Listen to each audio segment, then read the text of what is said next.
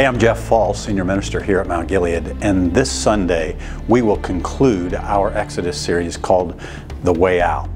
We're going to look at the last part, the last chapter of Moses' life. And I just have to say this, that there are some things that Moses teaches us in the very last part of his life when God instructs him to go up on top of a mountain and to die and to view the promised land, though he didn't get to go in. There are some things in his life, lessons he teaches us, that we have to learn. And if we don't learn these, we're going to have a very difficult time in life. If we do learn them, it's going to help us greatly. This applies to every one of us. I want to invite you to join me this Sunday at 9 or 10:30 as we conclude this series.